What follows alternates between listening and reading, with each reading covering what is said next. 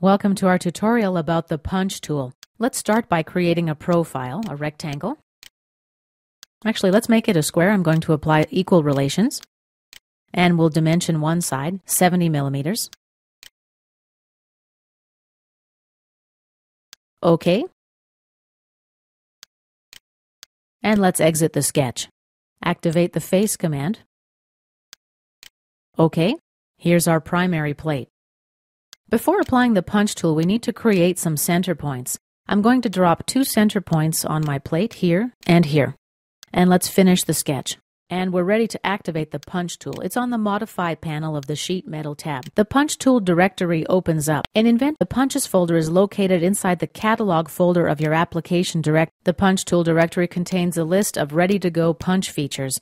They've got the extension IDE. This stands for I feature. We're going to learn a little more about I features later in this tutorial. Let's begin by selecting the Keyhole punch. And let's click OK. The punch tool dialog window opens, and we've got two previews of the keyholes on our primary plate.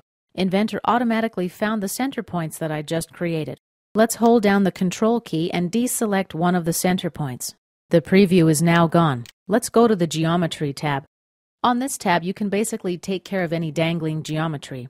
You can also specify the angle value for the keyhole placement if you'd like to rotate it a bit. On the Size tab, we specify some size parameters for the punch. Length, diameter, slot width, fillet in the case of the keyhole. Notice that these size notations are in inches. If you want to use inches, be sure that the letters IN appear here. Otherwise, since our part is in millimeters, the number 1 without the annotation IN for inches will be interpreted as 1 millimeter. And here is our keyhole punch. Let's right-click on the I feature and share the sketch. Now activate the punch tool again. Let's check out a different I feature, Dsub connector. Open. Once again, we specify the angle of the punch on the Geometry tab, as well as the size on the Size tab. Finish. Let's create one more punch. We need a center point. Finish the sketch. And activate the punch tool. Let's select Round Emboss. Click Open. We need to select our center point. And here's our preview. Of course, for this example, we don't need to specify the angle. On the Size tab, the diameter is 1 inch. Let's click in this field. I see a drop-down menu, and it's got 4 different values available.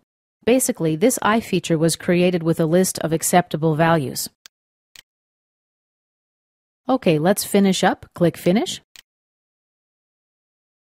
And here is our boss feature. This concludes our first tutorial about the punch tool. In our next tutorial, we're going to learn how to create custom punch features.